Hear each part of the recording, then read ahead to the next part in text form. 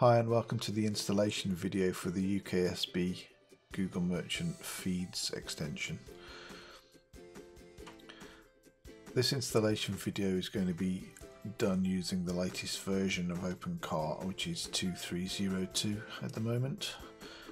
The menus etc. will be slightly different to those in the earlier versions of OpenCart 2 and obviously OpenCart 1.5. The menus are located at the top of the screen. I'm assuming that you've initially uploaded the files either for OpenCart 2 via VQMod via the FTP upload or OC mod via the extension installer built into your OpenCart admin. Once those files have been uploaded, you first need to head over to your extensions modification section and click on the blue refresh button. Obviously this is only available in OpenCart 2.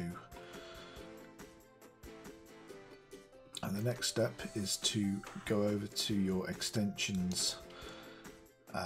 In older versions of OpenCart 2 you would have a feeds item listed here, but in the latest version you have to actually go into extensions and select feeds from the drop down. In OpenCart 1.5 you would have your menus at the top of the screen and you would have extensions, product feeds, and then you get a list similar to this here. You simply then click on the install button to install the extension, and then you click on the edit button to edit the extension. And the first step is to simply register your license. If you're upgrading to this version of our extension, then you won't get this screen, you'll already be registered. So you simply enter in your OpenCart Extensions Store email address.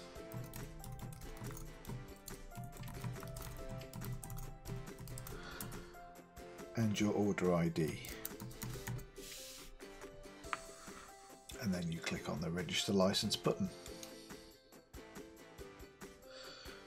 Again, if you're upgrading you won't get this screen, but if this is a first time installation, then you'll simply need to click on the run action button, which copies your product data from the OpenCart product table in your database to our extensions product table.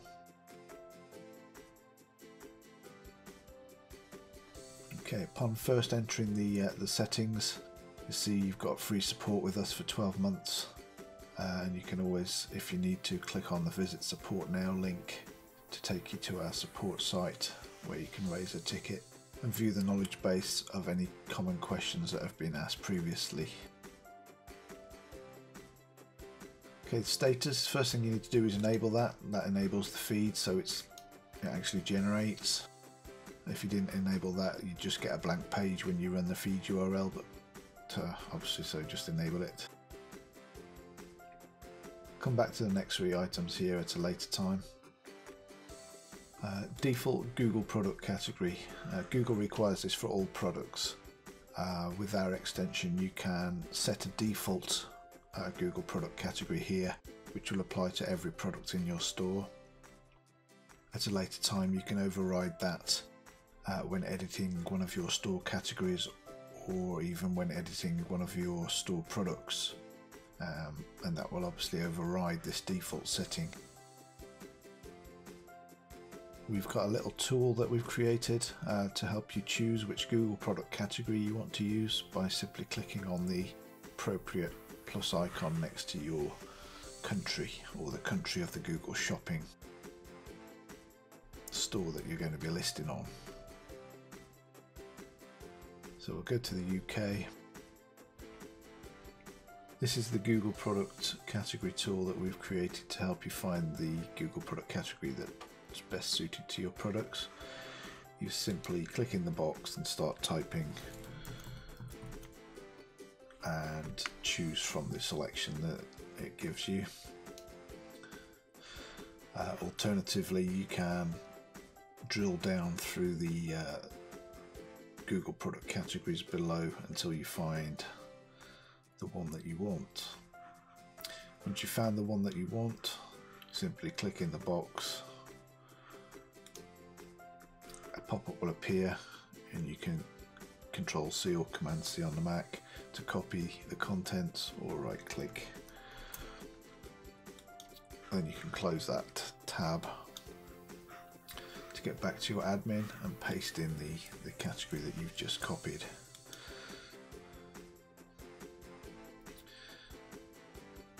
As you can see, we cover all the various Google Shopping country sites. There are some, for instance the UK one, if you're submitting to Google India or Google Switzerland, you can choose the UK or English language. If you're submitting to Google Canada, you can choose the US, and also, if I can find it, the French, if you're French Canadian. Scrolling down to the bottom, here is where you choose which field when editing your products that you want to use for the manufacturer's part number, and likewise which field you want to use for the GTIN/barcode number. Obviously you can use the MPN field, which is in later versions of OpenCart, for the manufacturer's part number. However, most people tend to just leave it as the default and use the model number field. GTIN, again, you can use UPC, EAN, JAN or ISBN fields in the later versions of OpenCart. Alternatively, you can use a SKU field or the location field, or the new GTIN field that our extension has added, and that's available on the Feed tab when you edit your products. If you don't submit GTINs, or you haven't got them, and you're already using UPC, EAN, JAN or ISBN fields for some other data for some reason, you can simply set it to our new GTIN field, which will obviously be blank and will therefore not be submitted in the feed and won't throw any errors.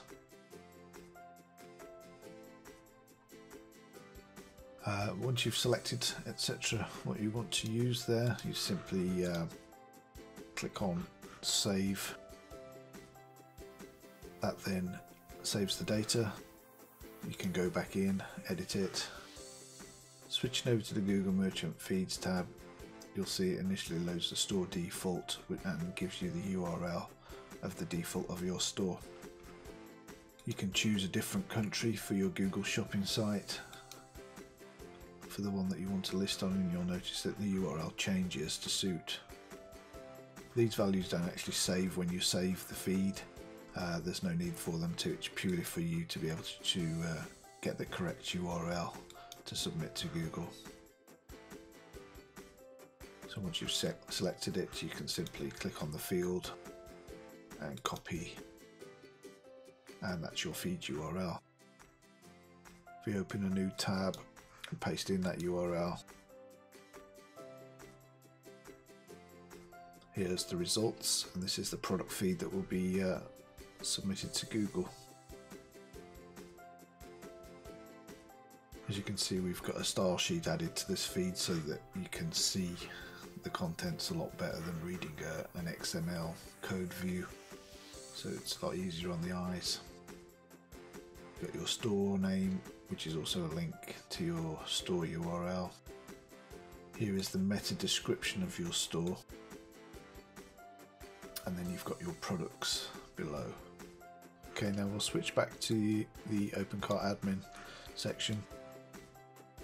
Before we touch on the bulk update products area, we'll go and check the other areas of the admin to make sure that the extension's been fully installed. So we'll go and visit Catalog and Categories. We'll edit one of the categories. What you should find is there's now a new tab called Feed. This allows you to enter or override the default Google product category you set in the feed settings. If you do enter a different Google category here, it will affect all products that are linked to this specific category. If we click Save, just so we don't get any error messages. All looks good. If we jump over to Catalog and then Products, and we'll edit a product, and as you can see, there should be a new tab called Feed, which contains all of the Google attributes you can submit for each of your products. We'll come back and touch on all of these in the next video.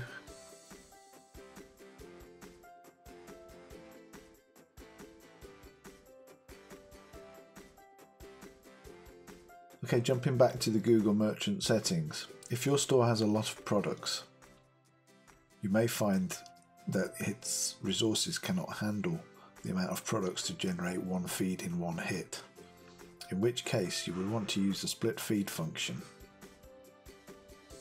This function allows you to split the feed by the number of products that you select here. As you will notice, a warning flashes on the screen telling you to save the feed settings and then return here to see your new data feed URLs. The reason for this is that on the Google Merchant Feed tab, you'll have one URL initially, but if you start to split the feed into multiple feeds, then you will end up with multiple URLs, so you'll have to save it first, jump back in to edit it, and then you can get the individual data feed URLs for each feed. Now we understand that this could result in many feeds being listed in the Google Merchant Feed section. So to this end we have added an extra feature called the Advanced Feed Creation. If this is enabled, split feed gets disabled. You need to save the feed settings and then re-enter. Now if you jump onto the Google Merchant Feeds tab, you'll notice that you have two fields for your feed. In order to use the advanced feed creation method, you need to set up a cron job, which is a scheduled task and which should be run approximately 1 hour before the time you schedule with Google to fetch the feed from this URL. This cron URL basically runs in the background via cron or via the scheduled task, and it generates a hard copy feed file in the UKSB feeds folder on your store root, as you can see.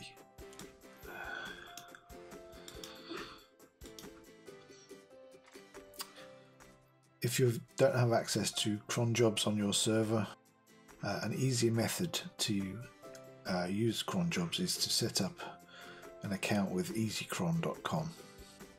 They do offer a free account. Please make sure that you set the time zone when you've created your account to match your time zone. Otherwise your cron job may be running at the wrong time, and you ideally want it to be run approximately 1 hour before the time that you specify with Google to fetch the feed. Using this method, you should be able to easily create a feed up to 250,000 products. I believe Google does set a limit of around 200,000, so you may need to contact us if you wish to submit more than 200,000 products. That concludes that submit.